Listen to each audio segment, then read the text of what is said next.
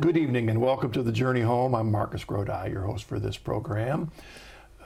Here we are in this new year, a couple months into it, and we can rejoice because the point of the Journey Home program is to demonstrate that the Holy Spirit continues to be working. The Holy Spirit continues to touch hearts and minds of men and women with the grace to awaken them to the beauty of Jesus Christ and His church. It continues. The work goes on. Sometimes you look around, you wonder, in our culture, where is it going? But in the midst of that, the Holy Spirit is alive and well, and we see that happening. And tonight's proof of that. Our guests are Matt and Elisabeth Akers. I don't always have a couple on the program, but it's a joy to have both of them on. They're former Anglicans. How about if I shake both your hands like this? Welcome to the program. It's great to have you here. Thank you. Great to be here. And I also feel kind of interesting because I got somebody here with a bigger beard than me. Been working on it for a year. I'm just a novice at this. But welcome to the Journey Home. It's a great pleasure to have you here. And I'm going to get out of the way real quick, but I'm not sure which of you flipped the coin that would start first. I think I'll start. All right, Matt. Okay. Well, thank you again for having us here. We're just honored to be on the program. My journey started very early on. I was raised in a very devoutly Christian home. My father was a fundamentalist, Bible-believing minister, and graduated from Bob Jones University. Whoa. And I had, there are many parts of my upbringing I'm very thankful for, and that I still am grateful to him, the way he raised me. Very strong respect for Scripture, very strong insistence on church attendance. We were taught that prayer was very important. Still to this day, I think I could say I have a very good grounding in Scripture because of my father's influence. And I was going to say, sometimes we take this for granted, but really that means that you were brought up looking at the world, that the reality is it came from God. Yes, very much so. And a lot of our decisions were based on what did the Word of God say? That was a common question in the home. So I'm very thankful for that. On the other hand, there were some things that were maybe not the best in that very fundamentalist upbringing. And one of them, my father had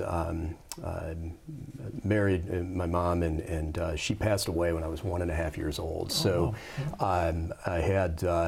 he had 3 teenagers and myself as an infant on his hands. And so by that time, my father had actually taken a job with a Christian publishing company, and he was supplying pulpits. And so when he was doing that, we bounced around to a lot of different churches because he was supplying pulpits. But the churches tended to be small and had a lot of elderly people in them. And I never developed a network of people my own age. And because, again, as fundamentalists, we, in some ways, I'm glad we did, but we pulled back from a lot of popular culture as well. So I never really had a network of young friends and people to support me in the faith. And so that idea of the community of saints and faith and everything never really developed that. And on the other side of it, I recognized pretty early on that questioning anything was not good. And I was always a reader. I don't know that I would say I'm a deep thinker, but I am a thinker, and I like to talk about ideas and discuss them. And I recognized very early on that was considered a sign almost of unbelief, or that you didn't have faith. Or rebellion. Or rebellion, yes. And so those two things, it really came to a head for me by the time I hit high school. And I did rebel against Christianity. And had a couple years there where I really didn't want anything to do with the faith. And had you actually gotten cognitively to envision a world that God didn't exist? Had you gotten to that point? Or no, just pushing it over? I think it was a lot on my side, ignorance. I didn't realize the arguments for Christianity. Again, I had been raised with a very strong knowledge of the Bible, but there wasn't a whole lot of relating that scriptural knowledge to anything else. And so I picked up a book. During my senior year in high school, I started to come back to the faith, and I picked up, I had read C.S. Lewis as a young boy, Chronicles of Narnia, and I started reading C.S. Lewis because there I began to see a Christianity that had roots and that had connections with the broader world. And I still remember I picked up a copy of Athanasius's on the incarnation of the Word. And the only reason I did that, I had no idea who Athanasius was, but I picked it up because C.S. Lewis had written an introduction, and it came up in those days in the card catalog. And I said, okay, I'm going to read this, and I read Lewis's introduction, and I thought, this sounds fascinating. I had no knowledge of the Church Fathers. I had no knowledge of a historic development of the faith, the development of doctrine, as Newman would say. I had no idea of any of that. And I read Athanasius, and that just opened my mind up to a Christianity that was far beyond this age and that reached back thousands of years, right? And you know, that it just really opened my eyes. And so at that point, I was going into university, and I decided on majoring in English, and I was a huge fan of English literature. And along with that, I began reading some English theology. Obviously, you know, C.S. Lewis, but I started reading poets like John Donne and George Herbert, and started reading a little bit more of their theological works. And then going into the 19th century, I was reading John Henry Newman, I was reading Gerard Manley Hopkins' letter to his father, and about his conversion from Anglicanism to Catholicism. But at that point, I was really focused more on Anglicanism because, well, it had both those historic connections I was looking for theologically or historically, but also then with my love of English literature, it was a natural connection. And so my senior year at the university, I needed to make a decision here. What was I going to do next? And I had been going, I should back up a little bit and say during college, I found a church called the Reformed Episcopal Church. And it was totally foreign to me, again, any type of church with a liturgy or anything. But I went to this Reformed Episcopal Church. And they were one of the breakaway bodies from the Episcopal Church, known as conservative, but also very evangelical. And as I got into the church, I realized that they were using kind of a revision of the 1662 Book of Common Prayer. So it had the Elizabethan English in it. They still use the King James Version that I was raised in the fundamentalist church. And so there were some natural connections there, and it started developing more and more of a love for kind of classical Anglicanism, if you will, but still very, very low church on the evangelical side of things. And during my senior year in college, I decided to attend a small Reformed Episcopal seminary, Cranmer Theological House, named after Thomas Cranmer, the English reformer. And when I went there, I wasn't sure if I was called to the ministry or not, but I knew that I wanted the theological education, because I did feel that I was lacking some of that from my upbringing on the historical side of things. And I went to Cranmer House, and it was very interesting when I got there, because there was a, certainly formally, I guess, or officially, there was a low church emphasis, but a number of the students there were kind of more Catholic leaning in their Anglicanism, so high church. And I could sense that, even though I didn't know a whole lot about that, I could sense the division almost immediately. And I remember just another brief story where I was talking with one of the students, and many of the students were a little bit older than I was. It was a lot of men who had gone to a career and then kind of come back, and so they were older and wiser. And he made a comment to me about the Mother of God, and I recoiled a little bit. And he said, maybe you should go read the Council of Ephesus. Says, because at Cranmer House, a lot of the people there accepted kind of the first four ecumenical councils. The last three were a little shady for some, but he said that's historic. That's not some modern development or some Roman Catholic doctrine. That's very ancient in the church's usage. And so that was another. I did. I went back and I looked at the Council of Ephesus, and I said, oh, that is true. And that began. That was an instance where I started looking at some of my preconceived notions, and I said, I think that I've been misinformed, and I really better learn a little bit before I make some of these judgments. And so during my time at Cranmer House, then I continued to read and took liturgics and began to understand the Book of Common Prayer, and again also had this kind of Anglican Catholic influence there, Anglican high church influence, that made me much more open eventually to Catholicism. And so after my second year at Cranmer House, or during my second year, I decided that I would not go on for ordination, but that I would get the academic degree, which was a 2-year program. And so I completed that. And I headed back to Ohio for, I had applied to graduate school out in New Jersey, but I was going to spend the summer in Ohio. And that is when I came back to Ohio, and again, I've been away for 2 years. And I needed a summer job between the end of seminary and the beginning of graduate school. And so I was working at a job where I actually had to work Sunday mornings, and I couldn't make the Reformed Episcopal Church. But there was a church that I had been in Ohio also that was a much higher church, Anglican parish. And actually, the rector at the Reformed Episcopal Church said, "Well, just go there. That it's they're pretty Catholic leaning there, but it's still okay. It's Anglican, so go there." And so I did, and that is where I very much enjoyed the theology and the liturgy of the church. But I also met a young woman named Elisabeth at that church. So I think I'll hand off the baton to her for a moment and let her talk about it. I don't mean to interrupt you too. I hate to come between a husband and his wife. But I just wanted to comment that as you were describing that, cracks me up, because I've been reading in the background Ian Carr's wonderful biography of Newman, which is fantastic. But what you're talking about reminds me of the battle he was going through in the Oxford movement. Yes. Yeah. Exactly. I mean, there you are at Cranmer, almost 150 years later, right? Same exact battles. Yes. Between high church, low church in the Anglican church. Almost like you don't talk to those people, oh, they're too Catholic, right? And we actually had a course on the Oxford movement at Cranmer House, and it was interesting to watch students take both sides, for and against. So Matt and Elisabeth Akers are our guests today, and so now we're going to hear the other side of the story. Well, I grew up in Medina, Ohio, and was raised in the tiny little Anglican church that Matt just referred to. My parents were left behind by the Episcopal Church when it went haywire. And so the best they could find in the area was this Anglican Catholic Church. My father is a 1928 Book of Common Prayer Episcopalian. He always will be, as far as he's concerned. He's very much historically Anglican in his family.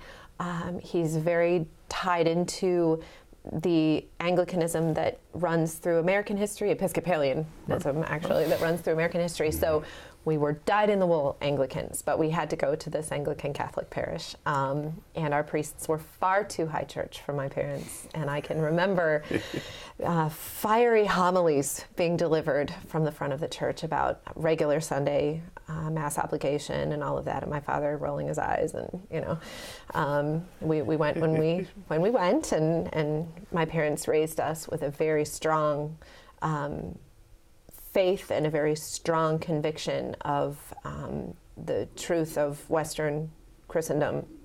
There was no question about that, but Sunday Mass obligation was that's not an Episcopalian thing. So I went to college. I went to an evangelical high school where I was also very much encouraged in my faith. I'm grateful for those 6 years of junior high and high school. I then went to a college on the East Coast that did not encourage my faith, and where I found myself very much seeking my Anglican roots. And the first year I was able to have a car, I found a traditional Episcopal church, as it was called. Wasn't terribly happy there for a lot of reasons, and so ended up driving from Annapolis, Maryland, into D.C., into Alexandria every Sunday to go, or as many Sundays as I could, to go to Mass at an Anglican church there, and was so happy to have returned to the Anglican Missal and all of the things that I loved about it. I never really found myself questioning my faith. There were times my faith was challenged with what I was reading. I was at a great book school. We were reading some very difficult works, Spinoza and Nietzsche and Hegel, and some stuff that was really causing me to struggle, but it was from the perspective of, I know this is right. How do I answer what I'm reading? And so I'm sure that my college didn't appreciate my approach to what I was learning, but that was very much my approach. Oddly, I did have cause to question one summer when I lived. I basically bounced from basements to attics through college and law school, and I would live in someone's basement, and then I would go live in someone's attic. And one basement that I was living in happened to belong to an apostolic lady who was just sweet and wonderful. And I went to church with her one Sunday and found myself saying, "Uh-oh, what if this is right?" And I sort of said that from a variety of perspectives. But I came home and said to my dad, we need to talk. What if this is right? And my dad kind of looked at me, and we talked our way through it. But again, it was from a very historical perspective. Yeah. It was Anglicanism and the truth of Episcopalianism.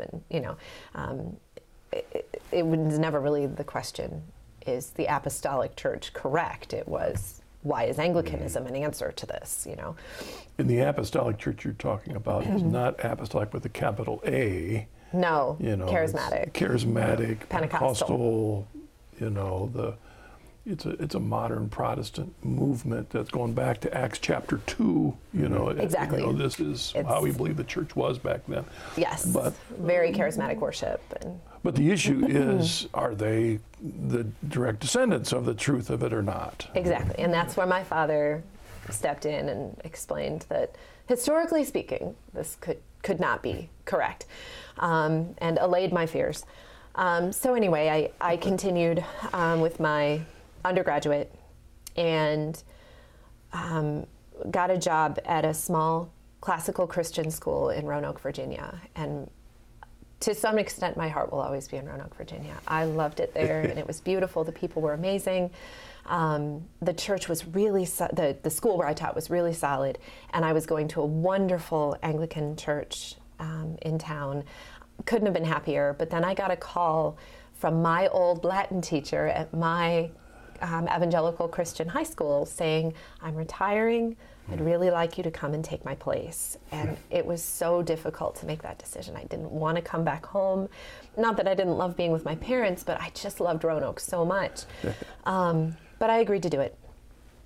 And I came home to the Akron area and started teaching at that school, and just found myself wanting to be out and about again within the first 2 months, and not ready to settle down to a teaching schedule of every 9 months teaching the same thing.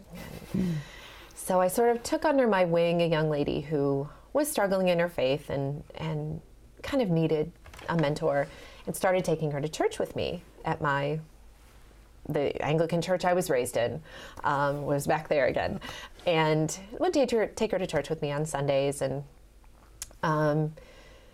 suddenly, the school year was over. I was ready to move up to Cleveland to take an internship and live in Little Italy, and I was so excited about it. And I went to church one Sunday, and there was this guy there that I'd never seen before.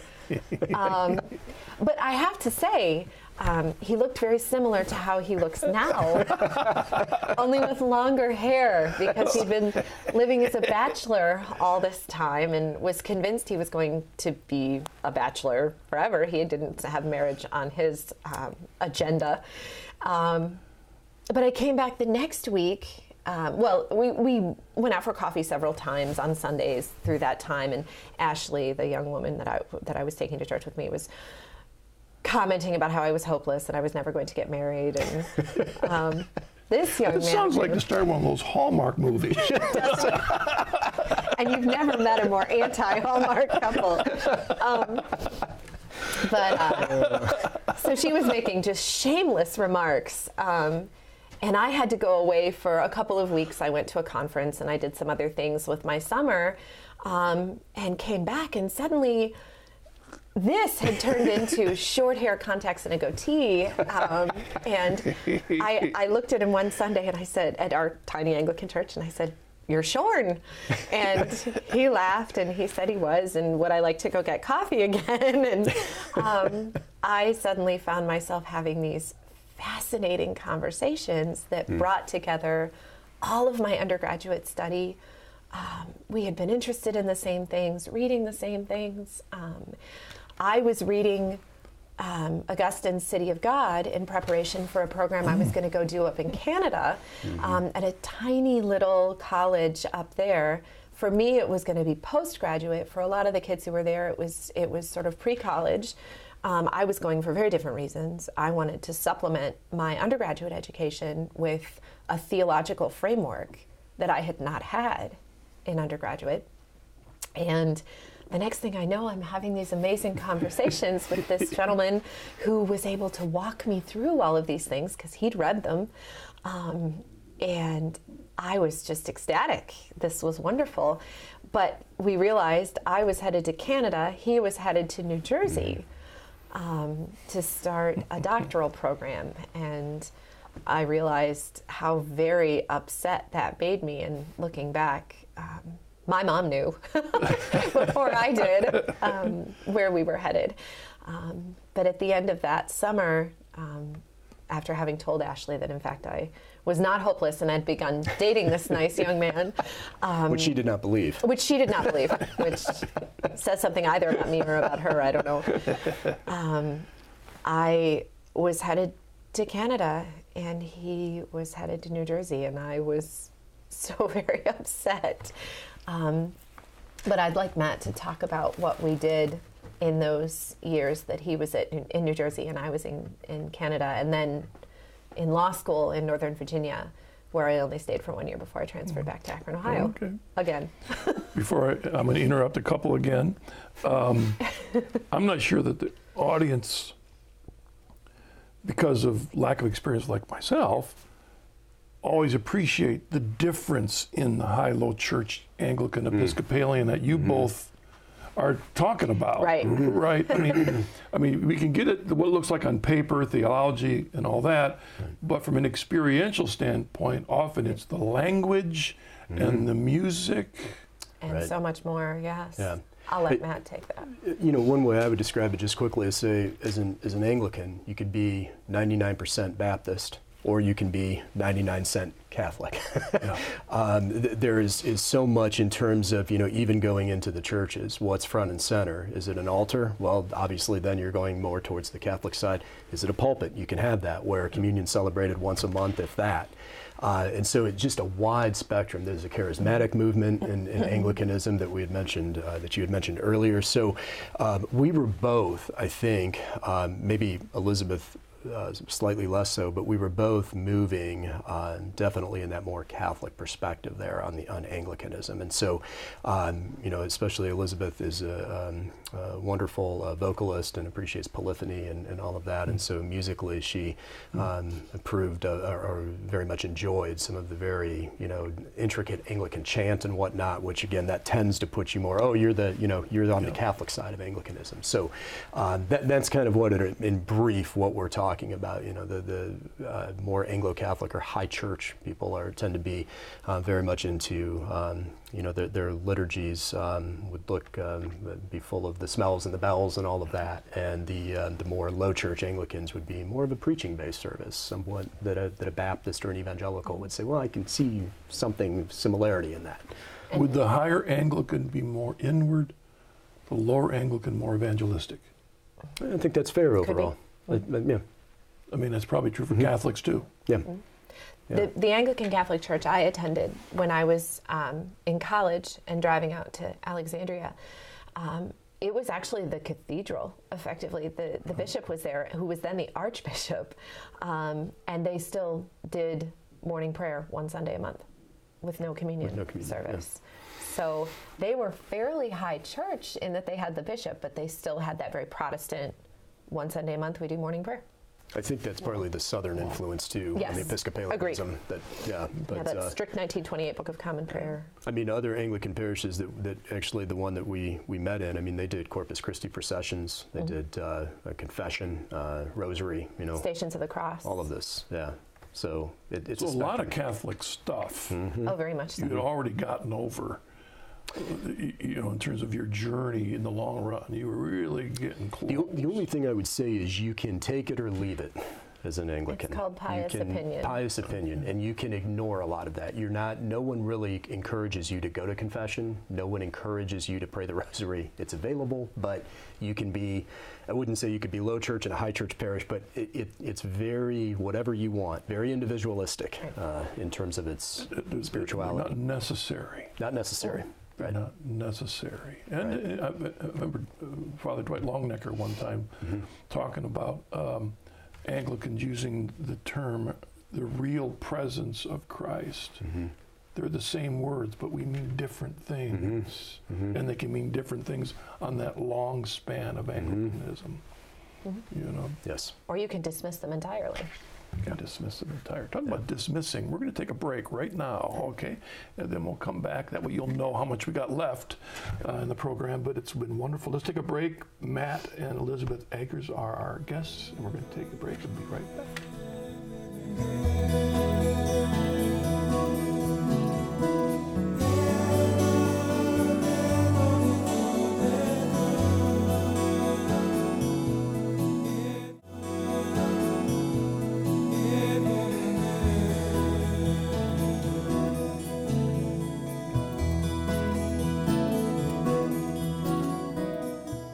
Welcome back to The Journey Home. I'm your host, Marcus Grodi, and our guests tonight are Matt and Elisabeth Akers. All right. It was the baton over here, right? There was. All right, let's pick her up. So we met, as we said, over the summer, and so this would have been 2002, just to kind of give us a date to anchor that on. And Elisabeth was headed off to school in Canada. I was headed off to school in New Jersey. And it was very difficult. We'd only known each other a couple of weeks, couple months, well, over the summer at that point. And so it was really difficult. But in thinking about how God works, I think it was providential because we had such wonderful conversations, long distance over the phone, and developed such a deep relationship because we didn't see each other for months at a time, of course, but we were able to talk, and we talked a lot about our schoolwork because I was at Drury University out of New Jersey pursuing a degree in English literature, but I continued the study in theology, so every semester I was taking one course in theology or church history. And while I was there, I was in class actually with some of the scholars working on the Ancient Christian Commentary series. So there was that emphasis on patristics there. And so I was taking courses on post-Nicene Fathers, Russian Orthodoxy, and Elisabeth, and her program, it was a lot of theology. And so we were discussing the works we were reading. Were you studying or teaching? I was studying. I was also teaching Latin at the time, but okay, but you were up in Canada studying. Right, studying mostly. Yeah. So we just had some wonderful conversations. Now that we have 4 little ones at home, I miss those conversations because we never have uninterrupted conversations. But it really did help us form a very strong bond early on. And so we did see each other a couple of times throughout the next year, and then we came back together again to Ohio in the summer of 2003, got engaged, and then we got married the summer of 2004. And so again, most of that time though, we'd been apart, living in different areas. But we got married and we settled back in Ohio and resumed attending the parish that we had met at, this small Anglican parish. It was very high church. And I started teaching Latin, ironically, at an evangelical school, high school. And I was continuing working on my doctoral studies and at a distance doing the comprehensive exams, and then started working on the dissertation, and Elisabeth's in law school. But at our church, I began to take more and more responsibility on it at church, and more involved. And really, again, it was small, but as I started serving and becoming more involved, you probably know how that is in those small churches. You continue to get more and more involved. So we were becoming with not trying to make ourselves sound more important than we were, but we were 2 of the youngest people in the church, and also probably 2 of the more involved. And so we continued in that direction at St. Mary's.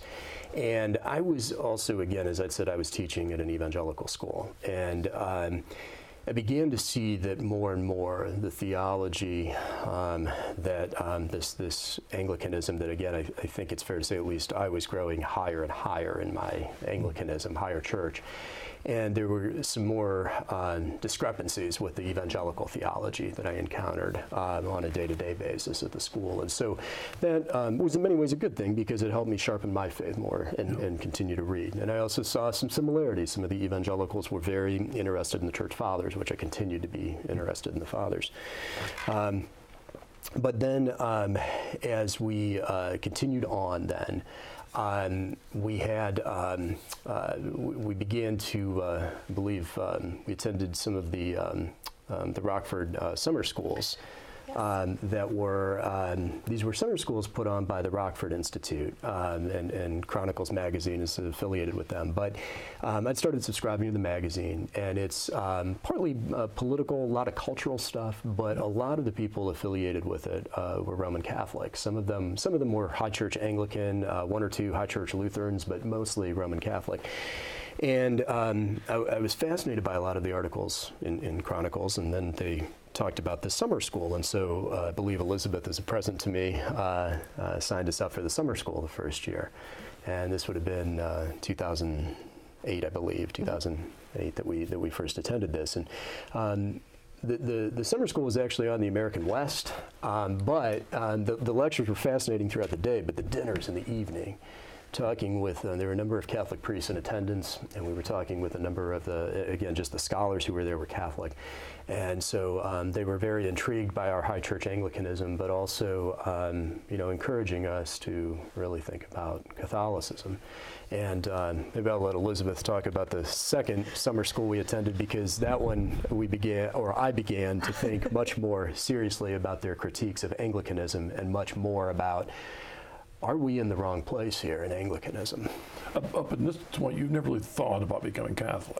Well, I thought we were Catholic, to be quite frank. Okay, as Anglicans, I thought, well, we have all the blessings of Catholicism without... High Church Lutherans, High Church Anglicans, often in that same camp. Yes. Yep. Yep. That's where we were. And as we drove home from that first summer school, we talked about why we were right. And then we had a baby. We went through a very difficult time. Actually, I will say my husband had bought me a book called The Rosary Handbook, and I'd been learning to pray the rosary because I felt very called to do that. I couldn't put aside this idea that there was something very lacking in my faith. I had the Father and I had the Son, but I had no mother. And that was, I began to feel that lack. And so Matt bought me the Rosary Handbook. Our dear priest who married us and who was so instrumental in our faith and in our progress toward the more high church perspective, blessed a rosary for me. We were given a rosary actually by one of the ladies in the church who had and for you audience out there, Anglicans pray the rosary with you, right? And that's what you're saying. Yeah. Right. We'd been given a rosary by a lady in the parish who was a former Roman Catholic nun and then left the convent, left religious life, and married and became an Anglican. So anyway, I'd started into this, but I was still convinced that Catholicism was not, Roman Catholicism was not in my future. And then we went to the next summer school and heard a hysterical exchange between a very sweet Presbyterian lady and a very wonderful Catholic professor, in which she concluded, well, I guess I could be Catholic. And he said, well, of course you could. That's what Jesus wants. And we thought it was so funny. I thought it was funny. And as we were driving home, I realized my husband was serious, that he was looking at Catholicism. And I was gobsmacked. I could not believe that this was coming down the pike. But as we talked about it more and more, I saw that what was drawing him was the life question. There was no answer to the life question within Anglicanism. They were so wrapped up in pious opinion, and they didn't have a magisterium, and so there were a lot of very crucial issues that were left up to the laity. Well, and if I could just break in there and say, with the 1930 Lambeth Conference, I believe, that was when the birth control issue came in. Was that an annual or a biannual conference? I forget what that was. I'm not sure, to tell you the My truth. point for the audience is this is worldwide annual gathering Yes. of the powers Anglican that be communion. all The whole- together right. to decide. Right. And they allowed, that was, I believe, the first instance of them saying, well, birth control in some cases, right? In the 1960s, 30 years later, the Episcopal Church, the Anglican Church is just, it's wide open then. Well, birth control for everybody, abortion, okay. And so, I looked at the consistency, because that always bothered me. I was always pro-life. My Baptist father, wonderful, pro-life man. But I was never taught, again, any of the context of it. And, well, what about birth control? And I could find very good explanation in Catholicism, even if it's a hard teaching, but it makes perfect sense, right? And it's logical, it's consistent, it's scriptural, it's historical, and everything else. But if you're left with the Bible alone, you got a problem with arguing. Yes. And then in the Episcopal Church, which eventually became more of a democratic decision at those annual gatherings, it isn't Bible alone, it's democratic, where the trajectory is there. Yes, right. And that's what you were seeing, the trajectories. Yeah, and so that was one of the chief things. I mean, Catholic social teaching in general. I was reading in distributism at the time as well. So Chesterton and Belloc, I said, oh, this sounds really interesting. And then I'm realizing, well, they actually drew that from Pope Leo XIII. They didn't think this up wholesale. That's a papal encyclical.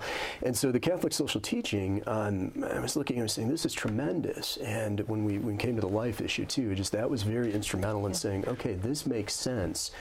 And the best parts of Anglicanism, I guess I came to the conclusion, are drawn not from the Anglican tradition, but from the Catholic tradition, the Roman Catholic tradition. So. Well, and as we had found ourselves in a very unhappy situation just before that conference. Our dear priest passed away, and he was able to give our first child a blessing in utero, but he passed away on a Friday. She was born then on Tuesday. And so that was very hard. The church started to flounder without him because he was a very big presence in every way. He was, over 6 feet 5 inches tall, and he was just a mountain. And in his personality and in his kindness, and he brought us along. And that was very hard. And we began to be, I would say, unhappy in our church. Matt had a lot of responsibility on his shoulders. He was ordained to the diaconate that summer. And suddenly a whole lot of what seemed to me stuff that shouldn't be his responsibility suddenly was. We were without a priest. We were in the midst of then trying to find a priest, and he was involved in all of that. Then he was made a deacon under that priest, but it just became a very unhappy situation. And we realized things were not as we wanted them to be, but we had nowhere to go. And that's what I think was causing Matt to ask these questions, and what was causing me to say, no, I'm not ready, because all I could see in my mind was, how am I going to tell my father if we become Catholic? I can't tell my dad. I don't know what that will do to him. And there was no question in my mind it wouldn't go well. And that's where we were as we drove home from Rockford, Illinois that summer. Yeah, and I think it helped that I was going to say, your dad probably wouldn't be really happy to hear the news either. He was not, no. Even just conceiving of the possibility of that. Correct. Yeah, because the fundamentalist background, there's still the reformational idea that you're not even a Christian if you're Catholic. So it was difficult. Even within Anglicanism, there were a few things he could grasp at, like the King James Version. He was a 1611 King James Version only, although it's interesting that the 1611 contains the so-called Apocrypha, right? So some of those, yes. But, I think, too, even as we were talking earlier about the spread within Anglicanism, we saw it even with the transfer from this priest who really did, this Anglican priest who really influenced me, who was very kind of small C Catholic. He made the statement to me one time. He said, anybody with a high Marian doctrine, it is almost guaranteed that they have a high view of Christology. He said, if they don't have a high Marian doctrine, I'm going to suspect their Christology right away. And so you can see he influenced me greatly in that direction. The new priest that came in was much more on the lower church spectrum. And so kind of getting back to that issue of authority, we had such a spread even in that church that began to get a little concerned about the fact that we've got high church, low church. Who's determining this? Is it the congregation? Is it just the priest? Who's making this determination of what we believe? Right. I was going to tell you, a former guest on this program said that very thing about Mary and Christology. Oh, really? And you know who that was? Huh. Graham Leonard. The second guest of the journey home. He was the former Bishop of London, the Anglican Bishop of London. Oh my and that was one of the things that convinced him to be open to the Catholic Church, because of that very issue, recognizing the necessity of Mary in Christology. Mm-hmm. Well, my father always used to refer to it as the Great Marian Heresy. Yep. So I knew where we were headed. I couldn't tell him I prayed a rosary. He would have been horrified.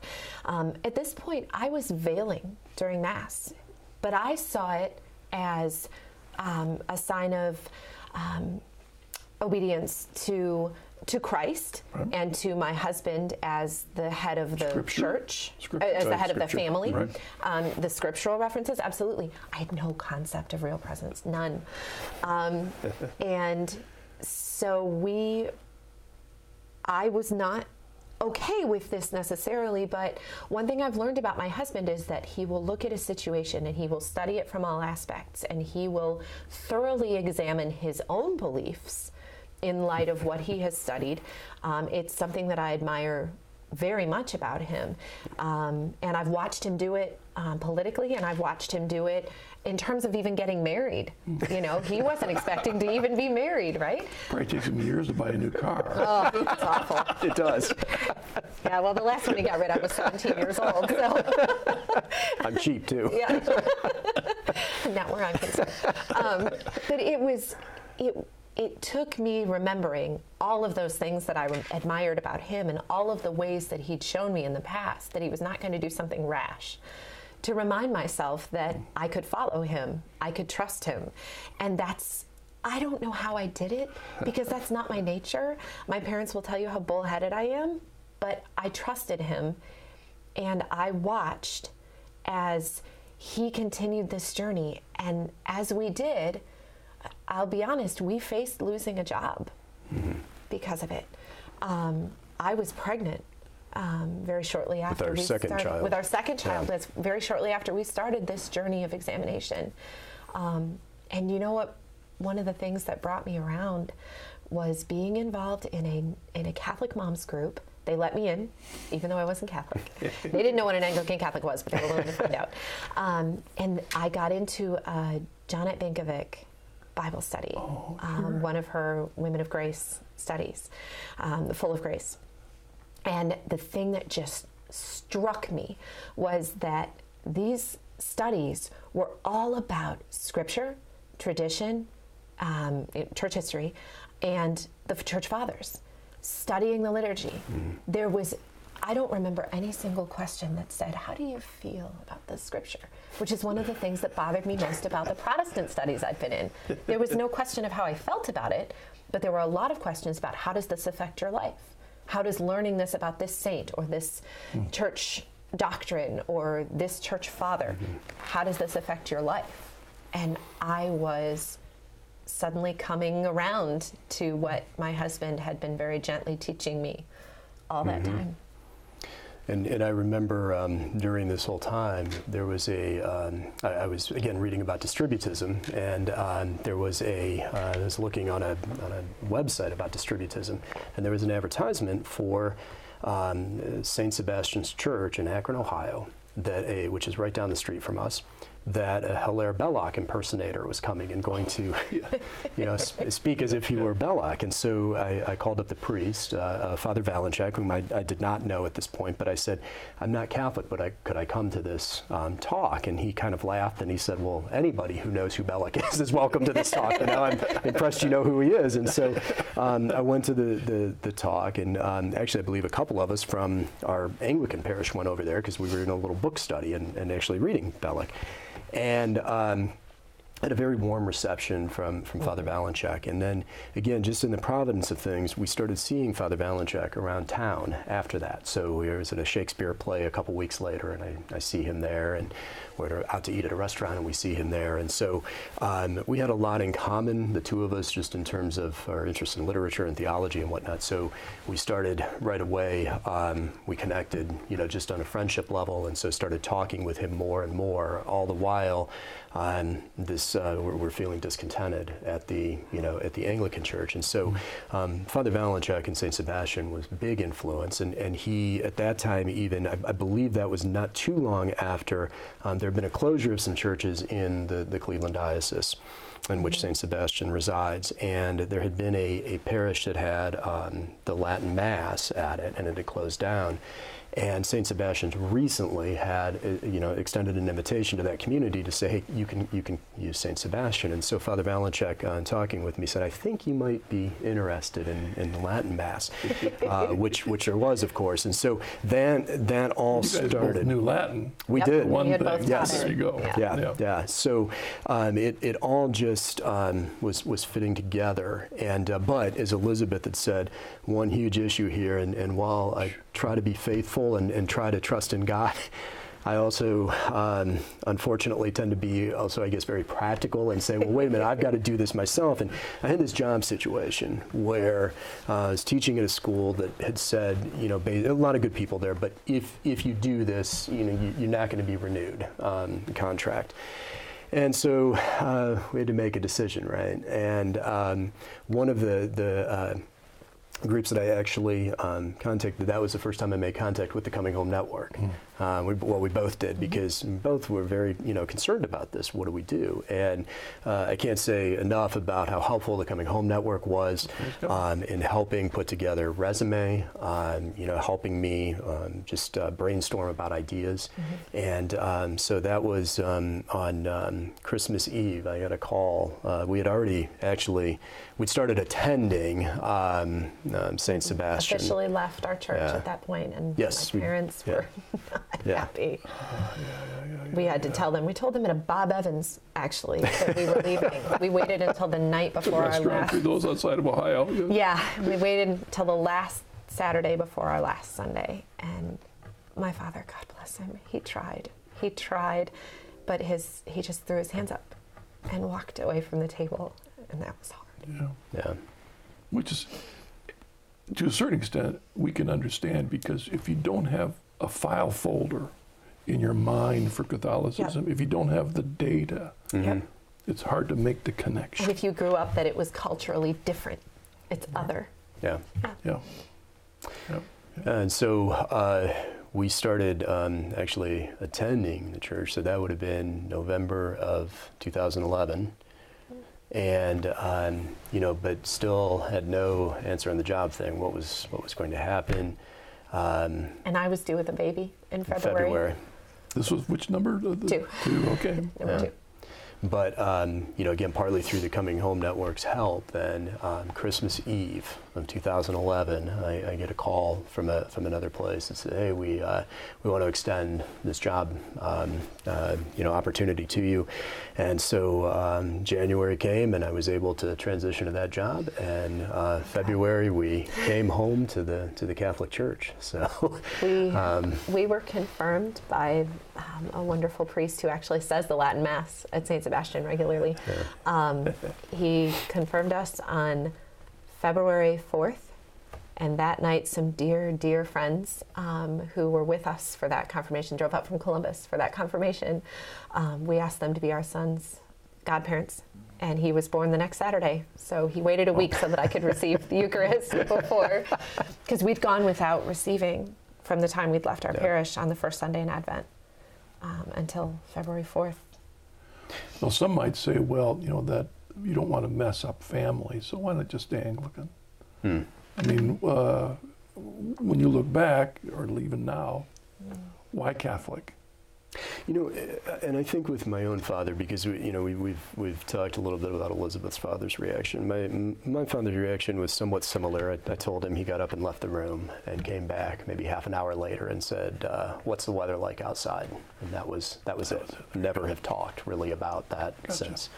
But you know, and so I think that he probably would not want to hear this, but I think in many ways, many of the things he taught me and instructed me in, going back to that, you know, that strong biblical foundation, that strong reverence for church, for prayer, for looking at how you view the world through a Christian lens. And that's what I'm living out now. So I don't see it necessarily. I mean, yes, it's a break, like you're saying, on the familial level in terms of, well, I don't like that. But I think I'm actually staying true. It's a little bit, I believe we've mentioned Newman before, but I believe John Henry Newman, he kind of talked about his evangelical Anglican upbringing and said, well, you know, there's still a lot from that I have today. And so that's kind of my answer, at least, more at the theological level, I guess. That I have absorbed those lessons I was taught, and this is a continuation, not a break. There's that difficult statement by our Lord that does talk about sometimes dividing families. Yes. But the point of it wasn't dividing families. The point of it was truth. Mm-hmm. Right. Yeah. And let me say, there's no division with my father now. We just don't talk about it. Yeah, but I will never say a bad word against him because he loves us and he loves his grandbabies, and you know we have 2 more now and he's happy being grandpa. But we just don't talk about that. But we see both sets of grandparents weekly, or my father and. But you're also both saying you're here because of their faithfulness. Absolutely, Mm-hmm. That's what I want him most to understand. Yeah. I'm here because of the truth that you taught me, and the fact that you taught me to examine, and you taught me to pray and be faithful, and that's what I did. And in answer to your question, why Catholicism? Every Sunday when I walk into our traditional Latin Mass and I see my little girls in their veils and their, you know, I understand now why I'm doing that. I understand real presence, and I understand the fullness of the Holy Family. I understand that I do have a mother. And I understand it more fully in the Catholic Church than I ever did in the Anglican Church. God was just getting me ready for that.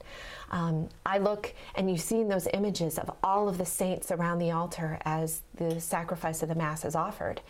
And I understand that now. I see those saints in day-to-day life. And the sacramentalism of Catholicism has opened my eyes to see my faith daily in ways that I never did before.